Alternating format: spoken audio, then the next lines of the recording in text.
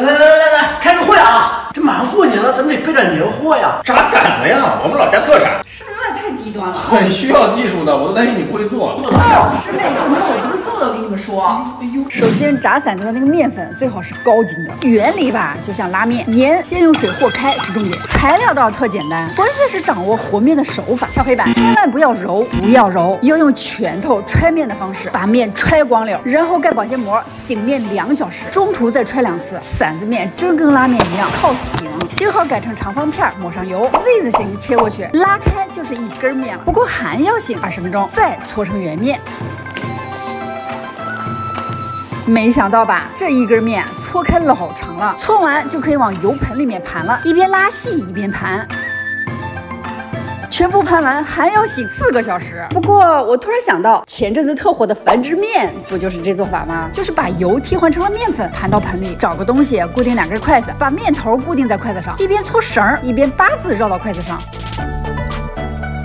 绕完吊挂醒面，这一定得盖严实，不然面会干。醒1个小时，拉1次，再醒1个小时，又能拉长1节，再醒再拉，如此反复，就能越来越长越细了。跑题了，馓子，彻底醒好的面，韧性贼好，把面规律的绕到手上，接口跟开始的系一起，再用手来回倒腾撑长。找个帮手，用筷子接过去。本来我想撑再长点，结果，你看啊，这是小九炸的一口电线。行，你来。筷子接过来就不能撑了。我小时候就负责干这活呢，油锅里晃几下，再拧个花，再炸定型。不是，我那是意外。不。粉丝说让你炸 U 型，左一头，右一头，中间打个弯儿，一拧，怎么又跑了一个？是这样吗？你看这次，怎么整成电线了？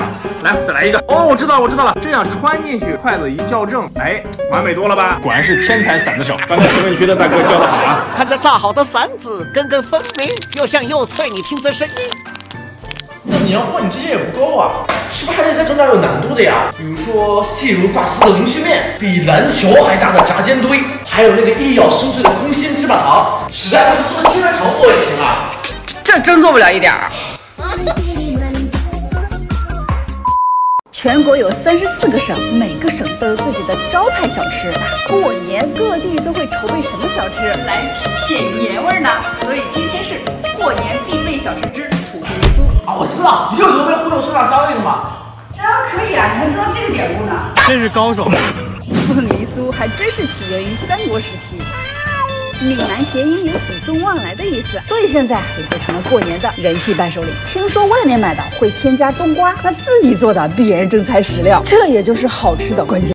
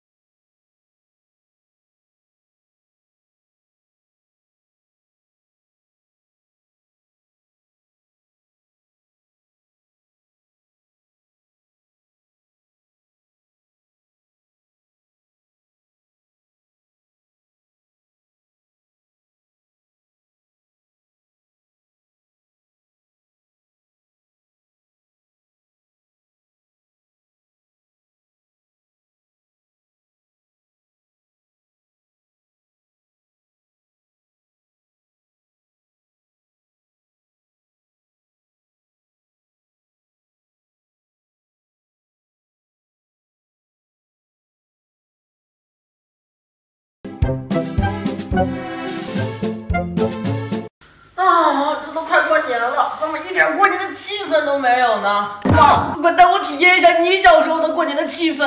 我小时候的过年呀，那你跟我走。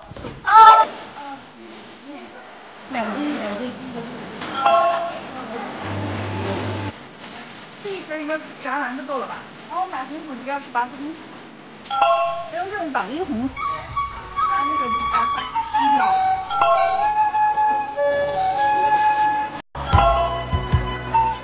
那我先做点准备工作，待会儿你俩一起帮忙啊。过年的气氛就是一起备年货，那年货不管是我们小时候，还是现在的孩子，最感兴趣的必然是小吃类。正好先学了个比较酥脆的猫耳朵的配方，红糖面是酥，白糖面是脆。和均匀2个糖水，加面揉成2个面团，比较硬的这个面，擀面片太费劲了。我这么懒，肯定要用工具啊，是不是轻松2个面片就出来了？刷层蜂蜜，2片粘起来，再卷起来，放冰箱冷冻，待会儿比较好切。冻上面团，再搞这个肉馅。炸肉丸子是过年必不可少的了，这是南方一个邻居分享的配方，丸子里放山药或者莲藕，吃起来有脆脆的口感，超惊艳。就是搅这个有点费劲啊。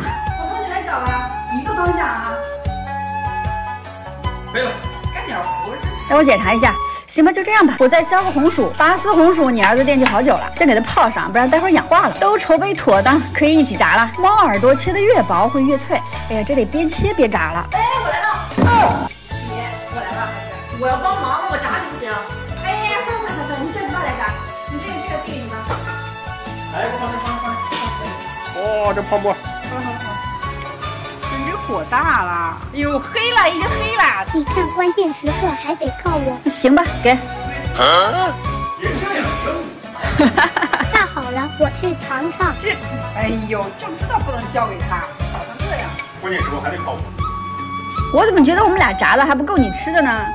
快点！炸的这啥呀？这个早熟。哎呀，这效率还不如我自己做呢，还炸的黑不溜秋的，脆还是挺脆的。这个给你。这个更好吃。要把这个炸了。这一定得小火炸啊，炸到金黄捞出来再复炸一次。行了，控下油，我来做拔丝。糖炒成焦糖色，再把红薯块丢进去，翻炒均匀，出锅。再把锅底剩的糖扯出来，缠个丝，就是一盘极具颜值的拔丝红薯。好了，最后再把肉丸子炸出来就完事了啊！哎，我说你注意点火候啊。瞧瞧这色泽。又炸黑了，你是黑暗黑系的吗？让一让，大佬来了。瞅你炸的这黑不溜秋的，那不也有好的吗？不过口感还行吧。好香啊，里面有脆脆的。你看看我炸的这个颜色，再看看你的，我这叫层次分明。这颜色就叫猫耳朵。哎，你们那里过年必吃的美食是什么？祝大家生龙活虎，身体棒棒，虎年大吉！手打3000次的年糕能拉多长？能拉这么长。我说好巧不巧，我刚打完年糕，上海那个排骨年糕就火了。不过这过年打年糕是哪个地方的习俗啊？不管哪儿吧，咱主要是营造手工的年味儿。年糕嘛，就是年年登高，谁过年还不是图个好彩头了？传统打年糕也是讲究流程的，糯米泡1夜，吸饱水，进行第2个流程，蒸米。木桶上大下小的造型是为了蒸汽均匀，也好出模，蒸个1小时。进行下一个流程，打糕。这个流程就比较费老公。现在是热气腾腾的米，需要手打。说到手打，从手打50次的柠檬茶到手打1000次的欧姆蛋，2000次的牛肉丸，那相比还要打10000次的肉燕馄饨，那3000次的年糕也就不算啥了。不过靠这个木锤打几千次，这活还是应该交给牛爸，家里没有一口饭是可以白吃的。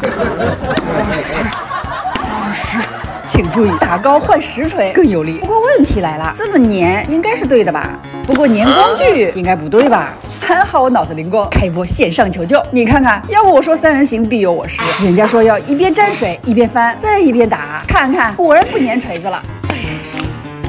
又经过了9981难啊，不，应该是99不知道几千遍，2人轮流被虐千百遍，总算打成了。如此费力，所以打年糕的人越来越少了。但是自己打出来的更韧、更香糯，也更有年味儿，而且能拉得更高，差不多得有4斤吧。最后一个流程就是切糕了，表面抹点油防粘，可以切成自己想要的各种形状。咱们也先做个排骨年糕尝尝，大片年糕先煎一下，煎的2面焦黄就最好吃了。我也是刚知道，上海的排骨年糕用的居然是猪大排，再调个甜咸辣口的料汁儿，煮到粘稠关火，浇到排骨年糕上，软糯酥脆，糯中发香的上海排骨年糕就可以吃了。